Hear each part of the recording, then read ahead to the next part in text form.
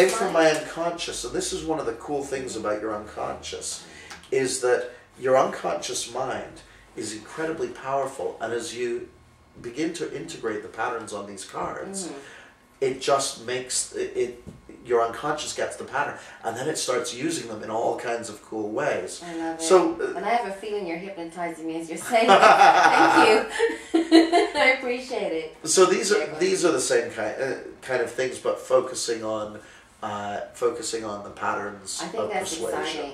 Yeah, so very exciting stuff. I take the first one. This is the King of Hearts. It says, as you sit here listening to me, you might.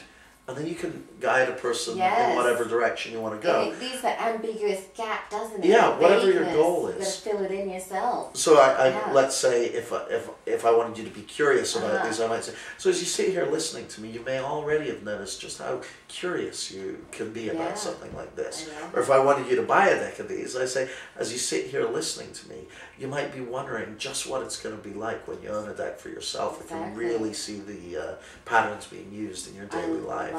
And so on and so forth. Again, each card has the pattern on it, and then a description of how the pattern works. Because I think it's really useful for people to have that kind of just a grasp of how it works, because then it's easier to generalize. And also, you get more confidence, don't you? You really know what it's all about, and it's not just something silly that you're trying that you don't really trust. You know what you're trying to do. And I've got I don't know if I'm allowed to say, well, I'll say it anyway. I got an email from someone the other day who was working on the Obama campaign, and she took a bunch of the stuff that she'd learned from me in terms of influence and that sort of thing, and put it into practice in terms of raising donations for the campaign and that sort of thing. Totally. Tripled their donation rate in a day. It was obvious. It was. We didn't know it was from you, but well, we knew it got tapped into some NLP and hypnotic language. Yeah. Well, she was working at a grassroots level, so I can't take credit for the whole campaign, but I know that at least on one part of it they applied these patterns and made a huge difference. And we've done this in companies, gone in. That's so exciting, isn't it? It's amazing. Just to see how NLP, hypnotic language, is making such a difference in people's life. Even if people don't do NLP, but they just do hypnosis, you know? And just to see the effects of how dramatically the changes take place and how easy it is and how people enjoy it so much, and it really does build those relationships, because even in his campaign it was all about relationship building, wasn't it? And I think NLP offers great stuff for building and deepening relationship. I think so too. I've noticed that a lot of people these days are using a lot of NLP in marketing, and you know, it's getting more and more prominent anyway in public speaking, marketing, and those lines blur so much anyway, I think. And I find that interesting, but NLP doesn't always get the credit for it, you know. Well, it's an interesting one. I think, you know, if you look at public speaking, for instance, a lot of the things that have developed as NLP public speaking patterns were modeled from people who were brilliant public speakers in the first place, who didn't know any NLP. If I look at some of the great marketing that's been written over the years, like, you know, 50 years ago, amazing marketing that got written by people who didn't know NLP formally, but actually those patterns have been modeled by NLP. But yeah, I think NLP is working its way into all kinds of different applications, you know.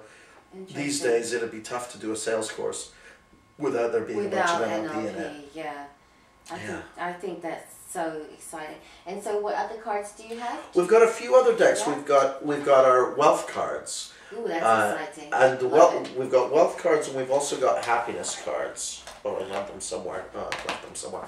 Wealth cards and happiness cards. Now these jump up a level, and instead of looking at teaching language patterns, they're teaching beliefs and concepts. Oh, that's so important. Yeah, it really is. The other stuff is no good if you don't believe it. Yeah. Right? Well, and I've been very fortunate. I've been able to spend a lot of time with people who are wealthy and people who are happy and successful and that sort of thing, and to find out what their beliefs are and what their what things they do that make a difference. Now, were these in the? Did the Zebu have these cards? No. The Zebu cards were hypnosis cards, and I then took the idea and I said, okay, they were just hypnosis. Yeah, if we can use it for hypnosis, what other things can we use it for? Because cards seem to, cards have a kind of magical property. Yeah. So the happiness cards and the wealth cards are basically taking the patterns of happy success and wealth and teaching them to other people. You're so clever, you know, just to put these things in a deck of cards and just to expand the concept. And I think that's a really great idea in marketing. You find something that works, and if you can improve it, you know, if you can add to it, or you just pretty much duplicated it for different things. And I really love it. And then just this 6 months ago maybe, we launched our Sleight of Mouth cards, which are the deck I'm most excited about. That's exciting. I think I saw those. Because Sleight of Mouth is one of those things. Yeah, not that many people can do it well. That's right. And so I became, and the story was the same. Our Sleight of Mouth is very complicated. You do Sleight of Mouth training, don't you? Yeah, I just did it last weekend. Oh, did you? Yeah. And it's got a lovely reputation for your Sleight of Mouth training that you do, which hopefully later on you'll tell us a little bit about. Yeah, I mean, Sleight of Mouth, and for those people who haven't heard about it, Sleight of Mouth is the art of conversational belief change. And the idea that any belief has a structure and is something someone's learned, whether they've learned it from their own experience or from their parents or from teachers or whatever. Right.